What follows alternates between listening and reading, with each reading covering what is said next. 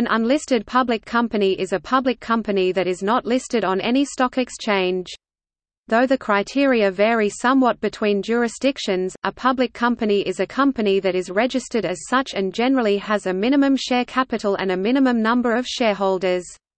Each stock exchange has its own listing requirements which a company or other entity wishing to be listed must meet.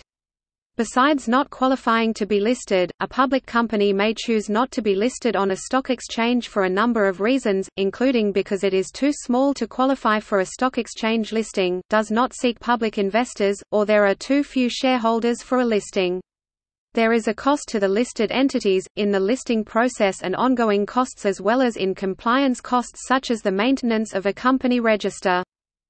Unlisted public companies are more likely to engage in profit-maximizing behavior as their share capital structure makes it very easy to give their members financial returns. In Australia, a public company, whether listed or not, is required to prepare an annual report that includes a director's report, financial report, and an auditor's report.